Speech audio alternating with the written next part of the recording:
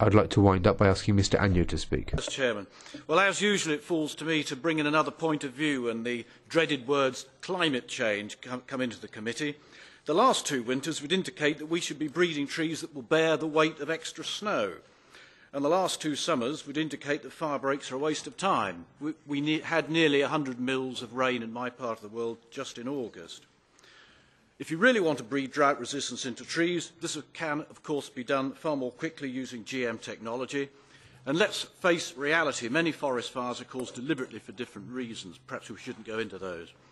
I also think it's interesting to note that it was a misprint, but on the agenda for a future Bilderberg meeting is the word global cooling. Thank you very much.